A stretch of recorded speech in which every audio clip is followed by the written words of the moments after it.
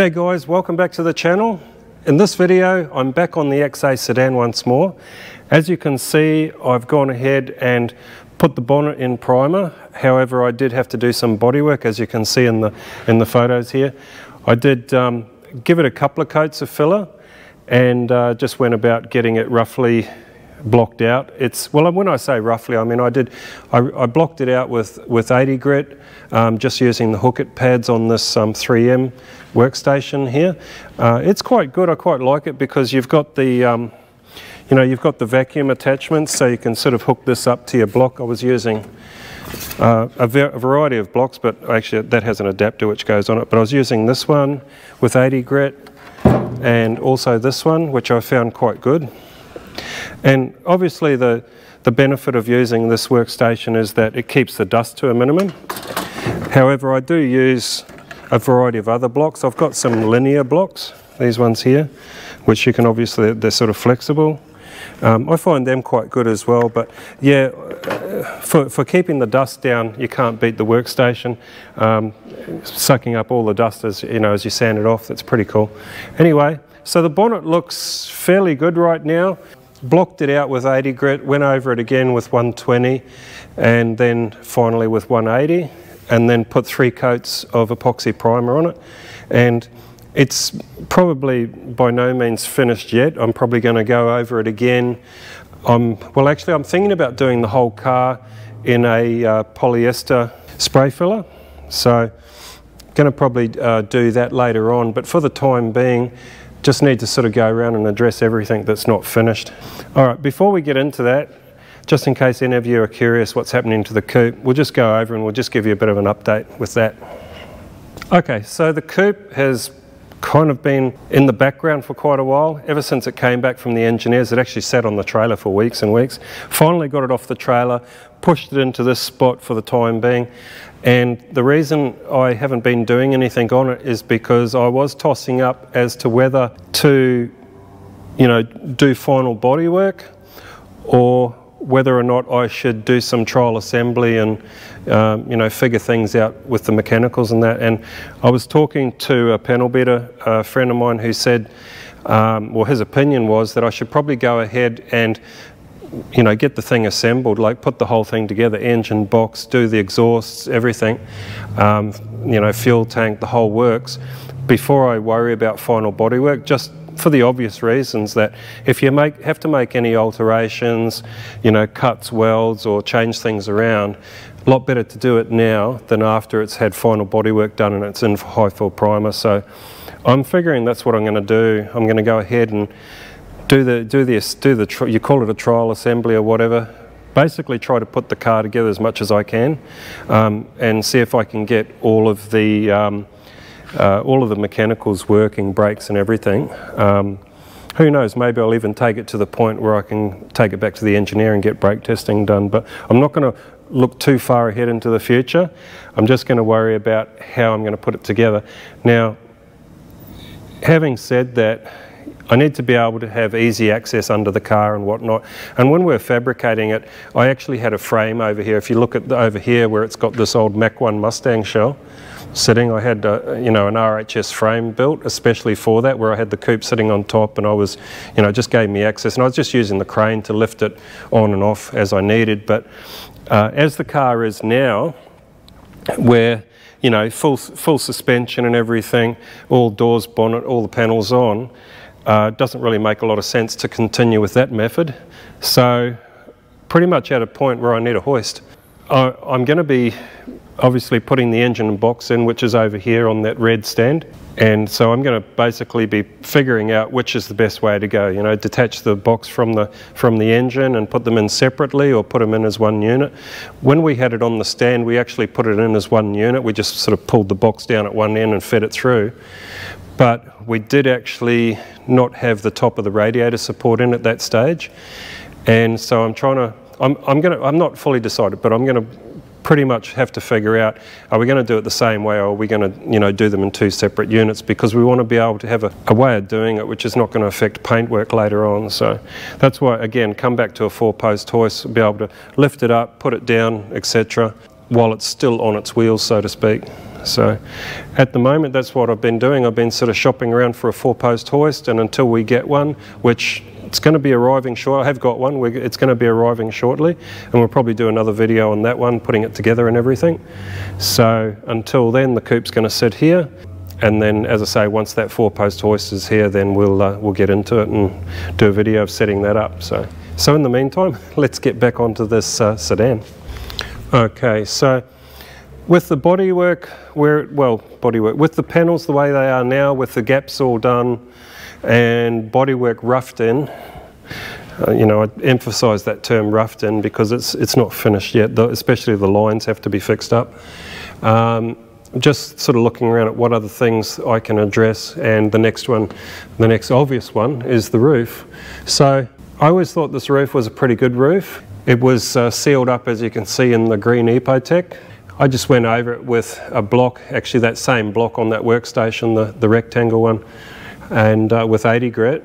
Yeah, you can still see highs and lows all through the thing. So, I mean, I'm not an experienced panel beater by any means, and you know, I probably don't have the best hand for feeling things, but you know, having said that, to me it felt flat, and yet you go over it with a block and you still see all these highs and lows. So I might, just to demonstrate that, I might jump on the other side and just do that last little piece. I'll put the camera on my head, I suppose, and I'll sand that last little piece, and you'll just see how those highs and lows come up. Alright guys, we'll just see what sort of difference it makes giving it a light block.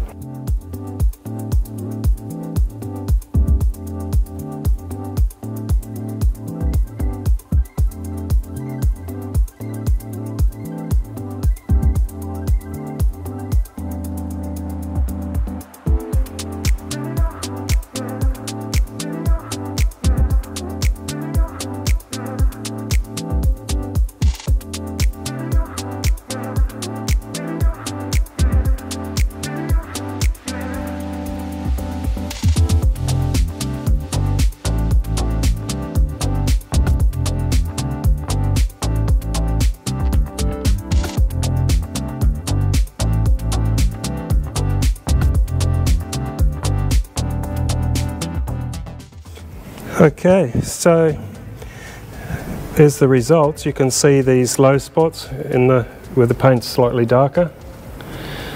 Out here, yeah, sort of all over the place. And I noticed a lot of the low spots, they actually sanded out, so virtually the thickness of the paint was enough to fill it. So that just shows how minute some of them are. I think it also shows that these hook-it blocks aren't that bad. A lot of people sort of say that you're not going to get accuracy with them, but I think you will if you A, use a sharp paper, and B, don't press too hard. Just let the paper do the work. So definitely nothing wrong with them at all. So and especially for me on a roof, you know, I was purposely not going too hard. So basically just drawing backwards and forwards and just using letting the paper do all the work. So pretty easy to spot the low spots that way. So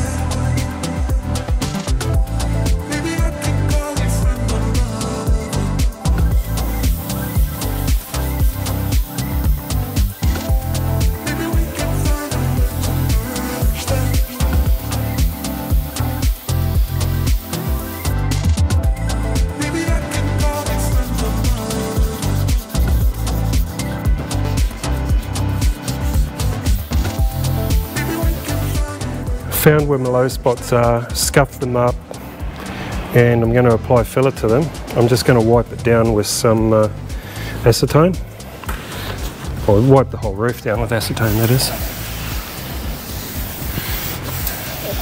just to make sure it's nice and clean.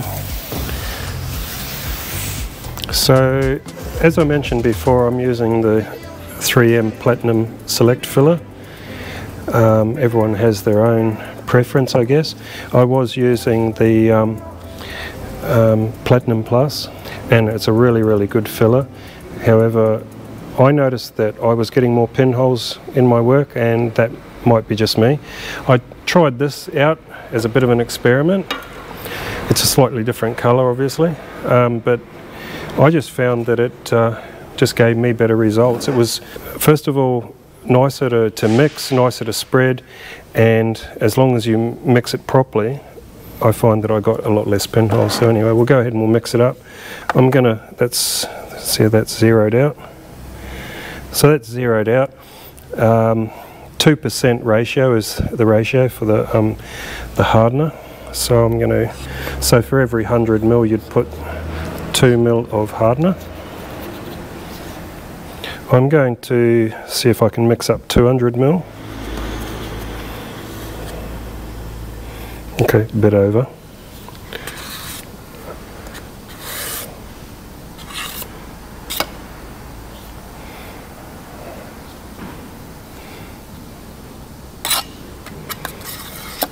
Now, I probably don't need to be that fussy, but just do it for the sake of doing it. And then the filler. So we'll go for 4.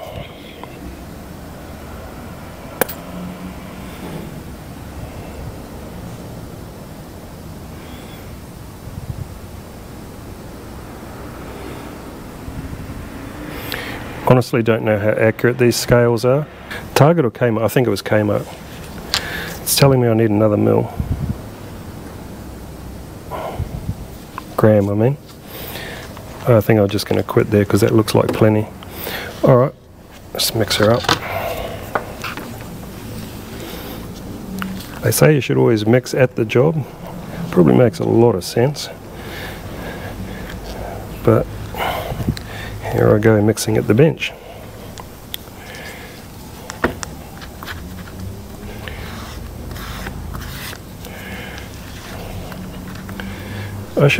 I've never used splines, but I should probably try using one.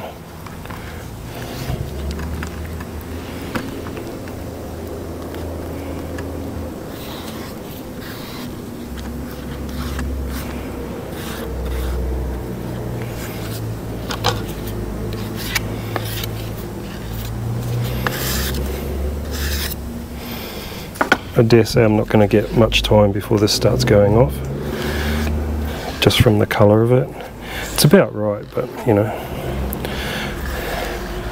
I'm glad I didn't put any more hardener in it.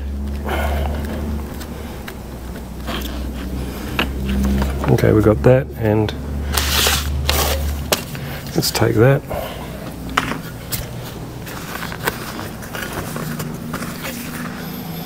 See what happens.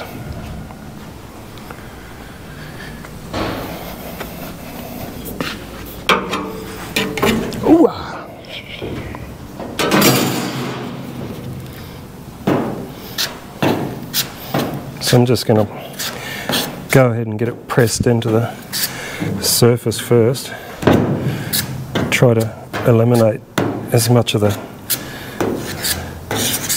pin, like pushing out the air is what I guess I'm trying to get at. If you don't push out the air, you end up with pinholes.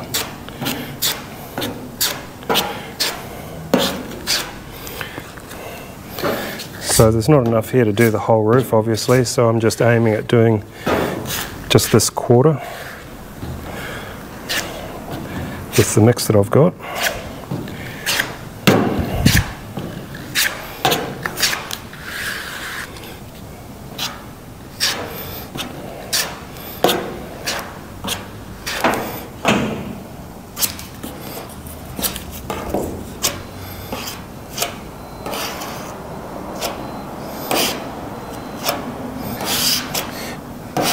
Now, I don't know how true it is, but I've heard it said that the more spread out it is, the longer it takes to cure. Doesn't make a great deal of sense, but maybe somebody can give their opinion in the comments about that.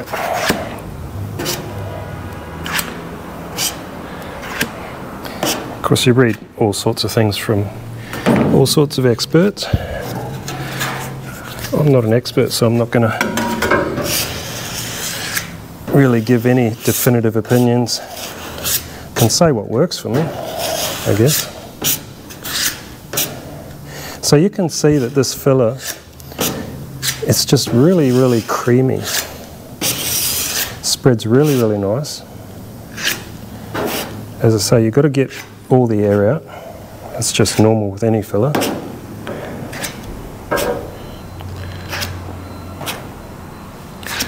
Now, do I go ahead and put this spline over it? If I don't know what I'm doing, I may wreck what I've already kind of done, but alright, let's just see. Just assuming that you do it like this. Oh yeah.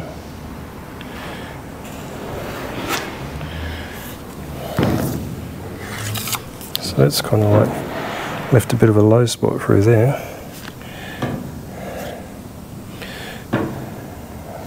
Try that again. Oh yeah. Interesting.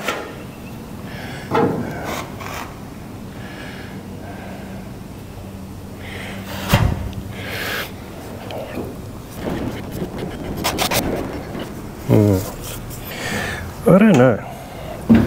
This is where the door closes on me.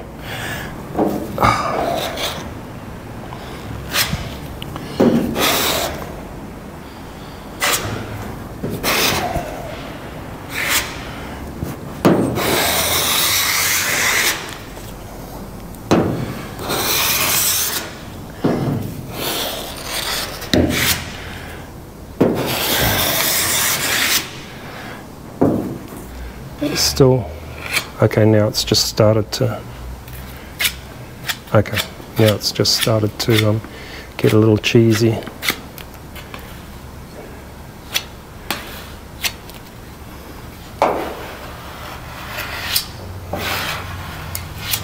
Good. So that is 200 grams of filler over a quarter of the roof. If that means anything, it doesn't mean anything to me. And I think the data sheet, yes, I've actually started reading data sheets. I'm as surprised as any of you might be. I think it says give it 20 minutes before you sand at a certain temperature. What does it say? Actually, I'll just clean these up first before I worry about that. Just have a little bit of acetone here. Acetone for me is the best for cleaning up your filler tools.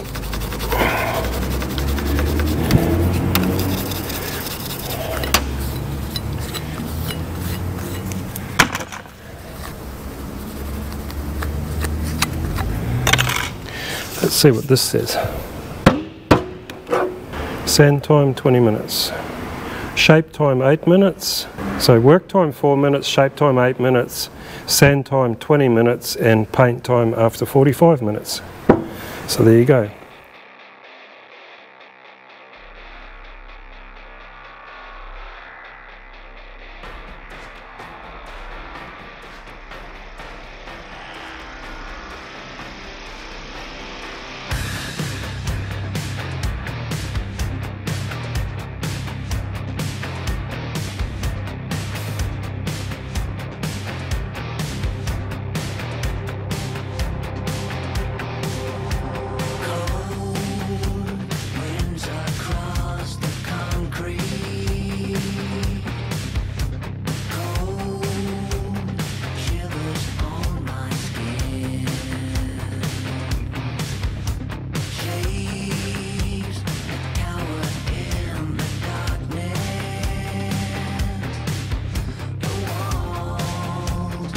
Alright, so that's just about ready for primer now. Basically put one coat of filler over it, which you saw me do, and I have to say I really like using the splines. I think you probably save a lot of filler if you finish with splines. The one skim coat of filler with splines, and there were a couple of small patches after that. So all in all, I didn't have to use too much filler, but obviously being a roof you'd rather not use any at all. And I actually remembered after, this is after I'd actually started recording this video, that this car had actually been sandblasted previously. So maybe that's why the roof has these minor distortions. Now they're not really bad, but they obviously show when you block it. So anyway, hopefully I've got most of that out. So I'm going to go ahead now and get the rest of the car covered up, masked up, and get some epoxy over the top of this just to seal it up. Hope my back masking works. Don't really know what I'm doing, but anyway, we'll see. I'll get my trusty assistant to come give me a hand now and see if we can get this plastic.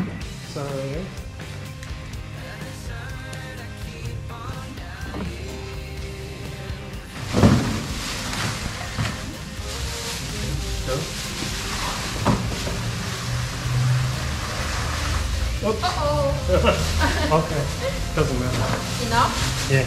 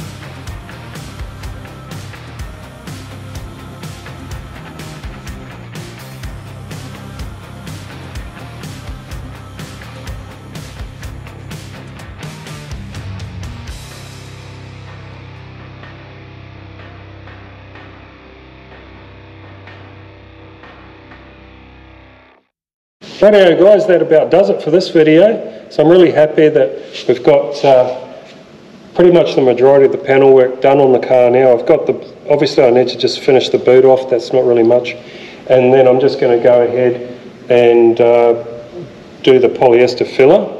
And then there'll be a ton of blocking work just to try to make this thing really nice and straight. So thanks again for watching anyway, and if you haven't already, please subscribe to the channel, give us a like and a share, and we'll catch you in the next one.